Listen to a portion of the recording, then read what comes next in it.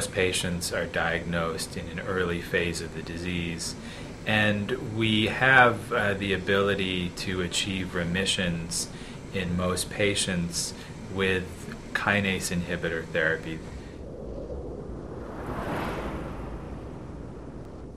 Dasatinib is quite effective at treating the disease in patients in whom the disease no longer responds to imatinib.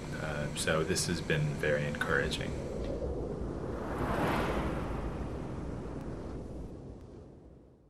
Yeah, I would have to say that I would be surprised if dasatinib is not every bit as effective as imatinib in the frontline setting, and I am quite confident that it will likely be more effective.